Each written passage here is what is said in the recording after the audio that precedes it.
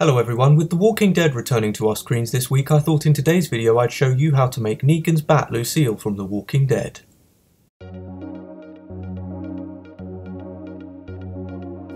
To make the bat itself I decided to use this, a 27-inch cardboard tube, the kind you generally get in rolls of wrapping paper.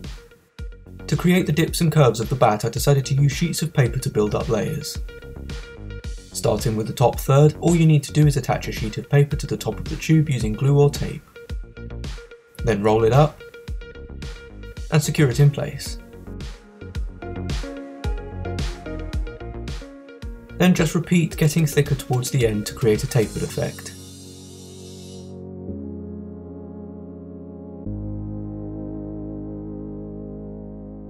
Until you're happy with how it looks, then trim off any overhang. And now we can focus on the bottom half of the bat. Repeat the same process for the bottom 4 or 5 inches to create a curve, and to help make a dipped section on the lower half of the bat where our grip will be.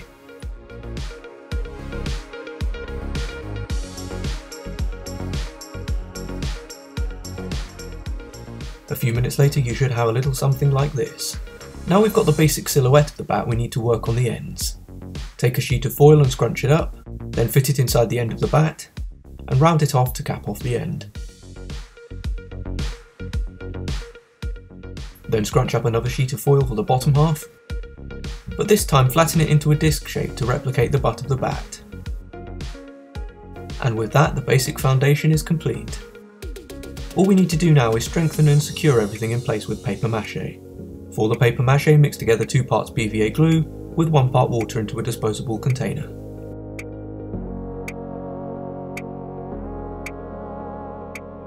Then dip in sheets of kitchen paper or paper towel to cover it, and give it some texture.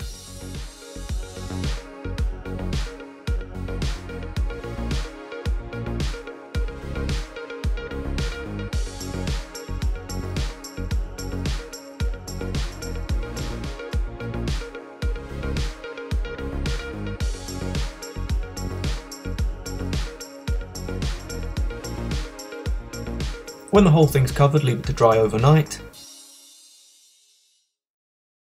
and 24 hours later everything should be set.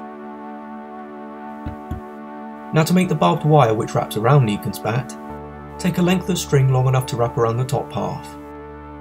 Then using a hot glue gun create a 3-stripped piece like this,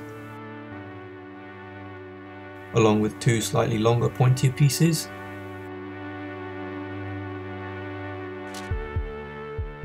When dry, peel them off and attach them together to replicate the sharp points of the barbed wire.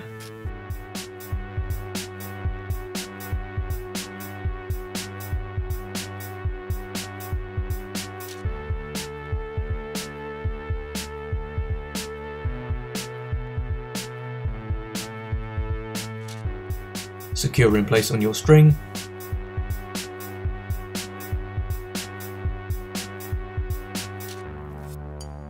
And then all you need to do is repeat as many times as you need to fill up your length of string.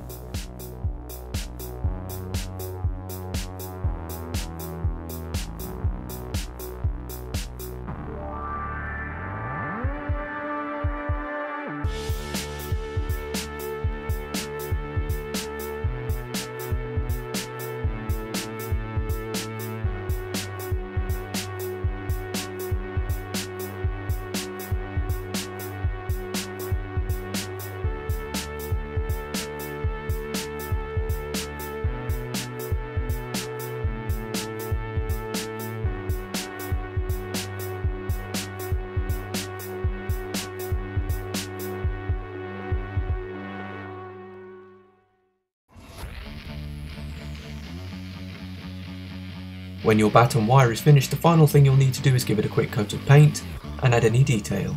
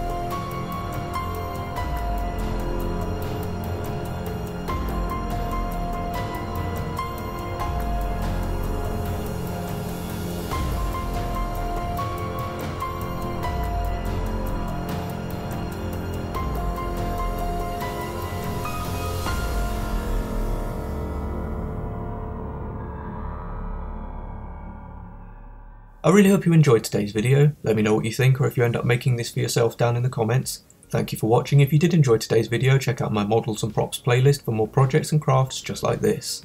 Please like and subscribe to support the channel, it really would be greatly appreciated. Remember to leave any suggestions for future model or prop videos you'd like to see down in the comments. Thank you, and I'll see you in the next video. Bye bye.